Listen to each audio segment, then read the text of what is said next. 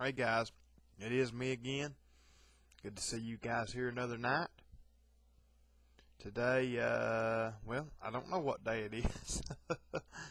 Let's see here. It's Saturday, June 26th. I don't know why I don't think to look on my iPod on the day. I always just run my mouse over the time on my computer. Sometimes it tells you the date and sometimes it don't, so that's why I get messed up. But yeah, it's Saturday, June 26th, 2010. That makes it day 177 on our Project Jesus 365. I'm eating some jelly beans, if you notice me eating something here.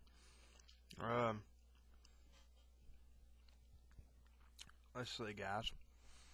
I guess we're going to make it a little bit short and sweet tonight because it's kind of late and I've got a lot of stuff to do.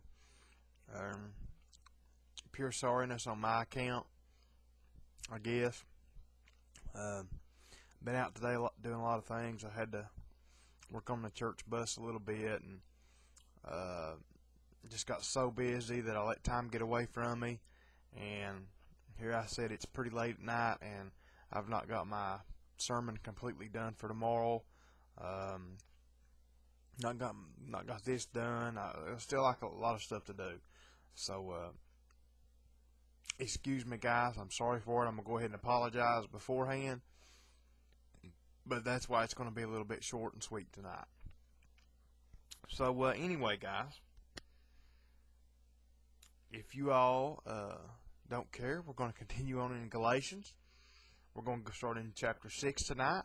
You know, the Galatians only has 6 chapters, so when we get done with this, we'll have to go somewhere else. So we'll kind of have to I'll pray about it and see where the Lord leads me on where we're going to go. So anyway, guys, let's start tonight in Galatians chapter 6, verse 1. So here we go.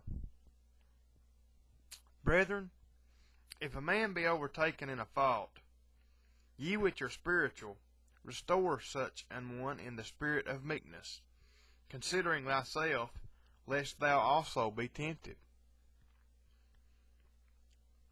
Bear ye one another's burdens, and so fulfill the law of Christ.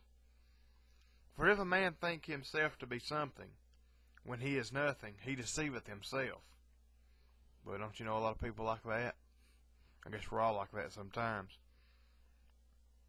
But let every man prove his own work, and then shall he have not rejoicing in himself alone, and not in another. For every man shall bear his own burden. Let him that is taught in the word communicate unto him that teacheth in all good things. Be not deceived, God is not mocked, for whatsoever a man soweth, that shall he also reap.